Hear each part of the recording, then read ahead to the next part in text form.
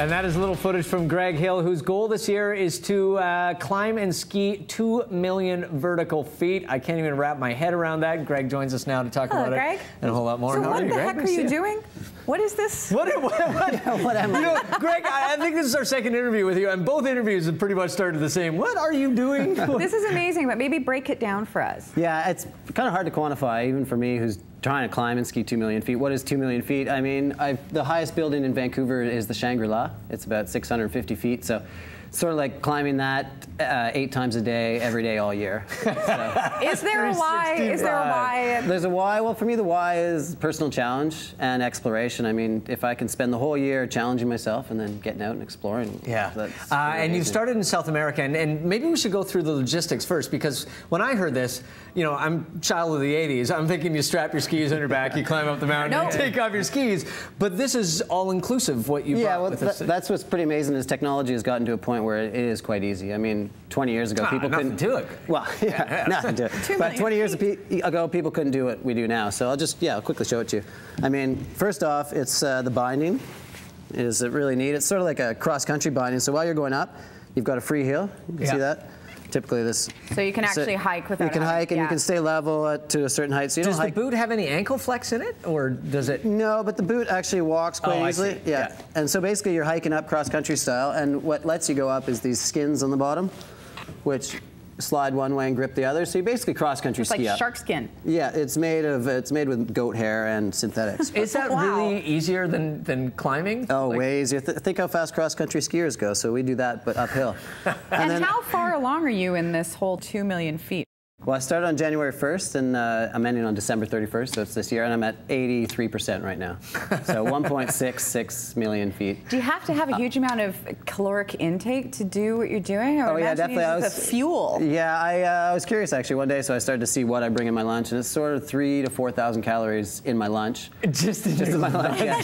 Plus double dinners and a big breakfast, so yeah, I eat quite a bit. Holy moly. So the other side of this whole thing is family and hanging out with your wife and your kids and all that kind of stuff. How patient do they all have to be when? Well, there's no doubt my wife is incredibly patient, and she's here. Say something good. Yeah, exactly. She's just over there watching. But no, I mean, obviously there has to be some level of understanding, because it's an all-year goal, and I do quite often. I run out early in the morning, come back, and be a dad as much as I can and a good husband. But if anybody suffered in this, there's no doubt that she. Well, and you started your year and your pursuit of 2 million vertical feet in South America. No. I started in Revelstoke. In January, and then I went to South America when it was summer here and winter there. And how do you choose things? I mean, do you sort of have it mapped out through the year? What peaks you want to climb, and do you have like sort of a day-to-day? You can't really plan ahead of time because of the conditions, avalanche and storms and weather. So I basically just let the winds and weather push me and make my decisions for me. We're going to look at some of the footage from South America right now. Maybe you can just tell us what we're looking at here. That's bad snowpack. Yeah, there's actually a lot of snow on the other side, but there's a volcano. Basically, South America is all about climbing and skiing volcanoes, and they're all gorgeous and pretty amazing place to be. So I just went down there. I didn't have any plan, and I just, like I said, I let the winds blow me. Beautiful conditions. Holy smokes. Yeah, occasionally it was like that, and then occasionally it wasn't. It was brutal at times. It was really windy and really stormy, but then at other moments it was fantastic. So I guess you don't really have a choice. I mean, to sort of fit it in, you know, you mentioned you've fallen a week behind, but you really have to kind of keep on a certain pace. And it's really easy to fall behind and quite hard to catch So it's not like you're getting those beautiful sunny days with, you know, champagne powder all the time. No, definitely not. I thought South America I would have had a lot more, but I definitely get more of those beautiful days here. So of course you're at the final stretch here. How much of a celebration are you going to have when you finally are at 100%? I think it's going to be pretty amazing. I mean, for me personally, just emotionally, it'll be this 1-year build-up to this climactic point, and I think it'll feel quite good to take that monkey and put it away. Do you know where you're going to finish? It'll be do you have a special spot that you sort of hope you're going to finish at? The actual final turn? No, it'll be out of Revelstoke. I mean, that for me is my special zone, so it'll definitely be. And what will be next after this? Have you even thought about it? 3 million! 3 million. Vacation? Or are you going to tackle something else? I'm definitely going to relax for a bit, but I'm still passionate. I'm still full of energy. But there's other goals, mountains to climb, things to do like that. But vertically, this will be my penultimate 1 year matter how much you can Well, and I mean, can you put it in perspective? Is there a way to sort of sum up what you've sort of learned so far, or what you've sort of realized so far? Because the opportunity to get out in these places and see them is, I mean, it's something that most people can only dream about. Well, I think that's, I mean, the biggest thing. Everybody's like, did you come up to some realization? Have you learned anything out there? I wouldn't say I've changed particularly, but I know that I'm quite lucky.